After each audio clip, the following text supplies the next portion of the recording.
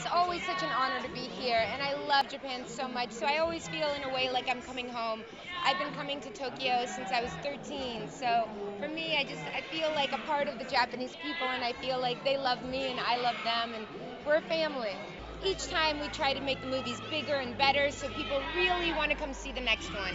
Because what's the point of seeing another one if it's not going to be better than the last? So we try our best to just put all of our passion and all of our energy into making them the best that we can. You're going to see characters that died before that come back in this one. Alice is Battle Alice. She's a suburban housewife. She's a mother. Crazy action sequences. I mean, you guys are going to be really into the movie. It's wonderful.